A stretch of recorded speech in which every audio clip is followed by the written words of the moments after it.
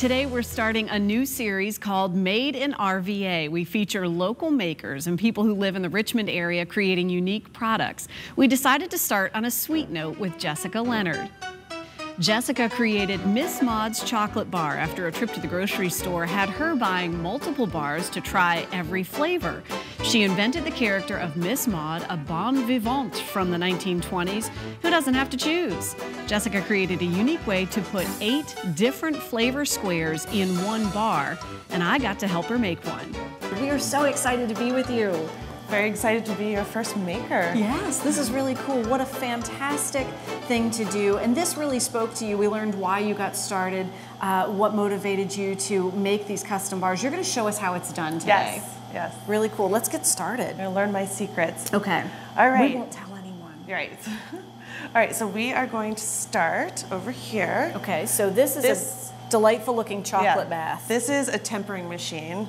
It does all the things that usually are done on marble by hand with a machine, much better. All right. So I'm going to give you this mold. Okay. And you're going to step on this pedal. Okay. And you're going to hold it down the whole time, not like a car. Okay. You're going to hold it the whole time. Ready? And when it stops, you're going to stick it in and leave it. Oh, that's perfect. Okay. And leave it in until it stops. Okay, and then get take it out out. there. And then, perfect. We're going to put it on here and it's going to vibrate. And the reason you do this is to get rid of air bubbles. Air bubbles bring in bacteria. The chocolate doesn't last as long. It's not pretty. So we let this go for about 30 seconds or so, and then we take it off, we dump it out, and we've got a shell that looks like this over here. Yes.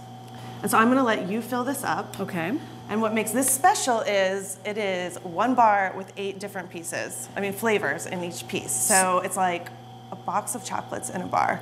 That is so fantastic, and yes, you heard that right. 8 different kinds in one bar, and that was really a big part of this. You wanted to have some variety in having a little indulgence, right? Right, I was buying 8 different chocolate bars, and really all I needed was a piece of each. I didn't need 8 bars, I just needed 8 flavors, so that's how I came up with this. I love it. We talked about before we got started, but I hadn't yet talked about it here with you. You custom designed these molds so that each one, when the chocolate comes out, is printed. I mean, you've solved so many things here. We get a variety of flavors. This deals with my picky eaters. Yes. This is your Whitman sampler. It's your map to what you're eating, but this is actually imprinted on the bar. Yeah. So you know what you're enjoying, exactly. Which is really cool. And a beautiful, beautiful selection of different fillings too. So I can go ahead and get started, right? Yes, and I've got them laid out in order. You're going to start with Marcona almonds in your upper left corner. And I know where they go. Exactly. And I try to get a hefty amount in there. Okay, I'm seeing 3, so I'm not gonna. Yeah, that's perfect. I'm not gonna overdo it. Then a caramel. And then you're gonna put a caramel. And then we've got an Earl Grey ganache. Yum. What wonderful flavors. What inspires you, Jessica, in getting these flavors together? Definitely traveling. The Marcona almonds are from Spain. Caramel is traditionally an Arabian treat. Earl Grey, afternoon tea. These are tart cherries, Japanese tart cherries, cherry blossoms. This is a Himalayan pink salt. My mouth officially just started watering. Excellent. And then, of course, we've got Veuve Clicquot champagne. Easy inspiration there. Champagne and chocolate, yes. Okay. And then this is a hazelnut praline. Yum. Italian hazelnut praline. Beautiful. And then we've got southern rice, and I caramelized this, so you've got a nice crispy rice.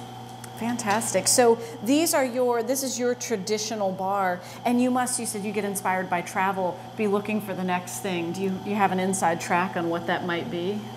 Well, I can tell you what I have in the works. Okay. It is the SSB bar, and that stands for your secret single behavior. It's what you eat when you're alone. So think saltines for breakfast, peanut butter for lunch, and a bowl of cereal for dinner. We've all done that. So it's going to be, an anti-Valentine's Day bar. Yeah, and right in line with the spirit of Miss Maude for sure, because she's feisty. Yes. She's a feisty lady. She's a bon vivant from the 1920s. She prioritizes travel and adventure over obligation. What we all want. Well, and she likes chocolate, so she's my kind of gal. So we filled this one. Next step would be to give it its final chocolate coat. Yeah, so we'll put a top layer of chocolate back over the machine, and then we let this set for a little while, and then it is ready to unmold. Okay. delicately. And they came out well. Yep, and so you can see the custom printing on each one of those, which is great. And then, you know, of course, we've got to do a little quality control, right? Right. So, I'm sure they're great, but we have to prove it. Right.